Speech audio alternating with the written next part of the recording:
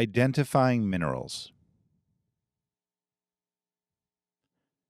In this video, we're going to utilize the Mineral Identification Flowchart provided by the New York State Education Department for students in earth science classes.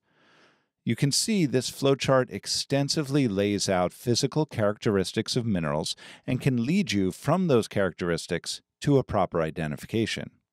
Now, this version has been slightly edited for layout, and you can download a copy in the description below, as well as the original copy as provided by New York State.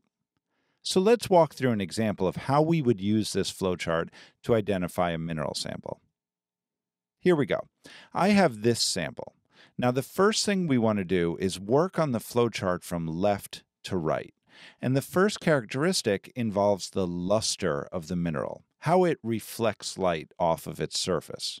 And we really only have two groups, and those would be either non-metallic, which you see there on the left, or metallic, which are the samples on the bottom of the chart. Now, clearly, this particular sample that we're looking at does not have a metallic luster, so we know it's got to be one of the ones up here on the top. The next thing we would do is a hardness test. And we would use the Mohs hardness scale and figure out how hard approximately our sample is.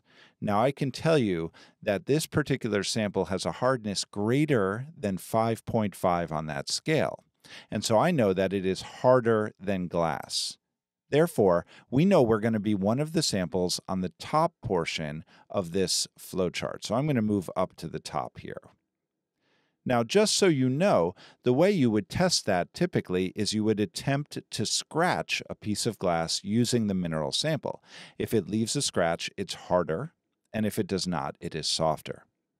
Now, the next thing we're going to look at is what's called cleavage, and you can review my other videos for more in-depth descriptions of what this means, but the short answer is that cleavage is how the sample breaks.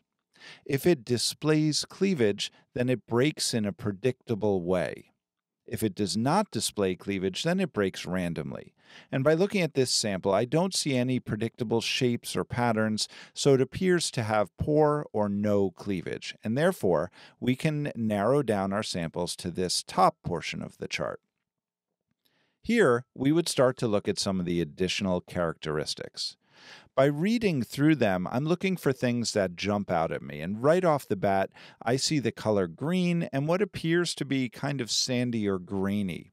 And so I can conclude, based on looking at all of these characteristics, that we are looking at a sample of the mineral olivine. And so that's how you use this chart. So it's now time for you to identify some mineral samples. What's going to happen is a sample is going to come up on the screen, and there are going to be a couple of hints included.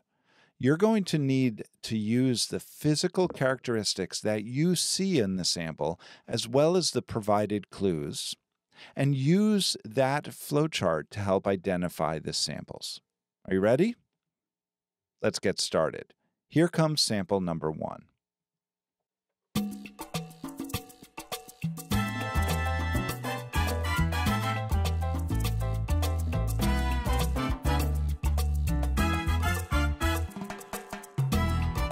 Sample number 2.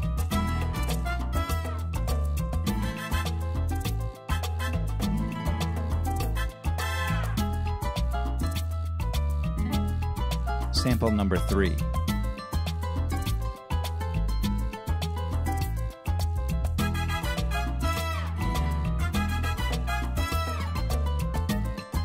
Sample number 4.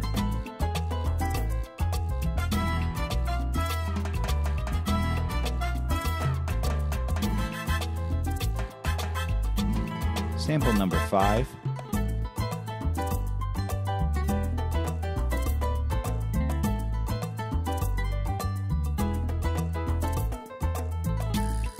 Sample number 6.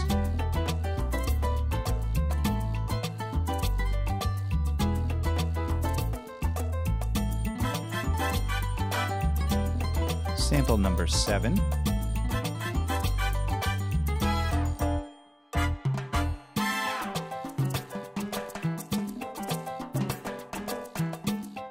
Sample number 8.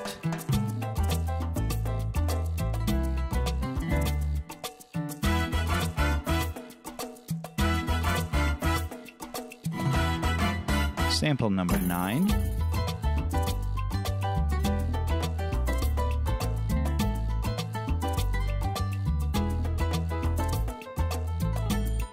Sample 10.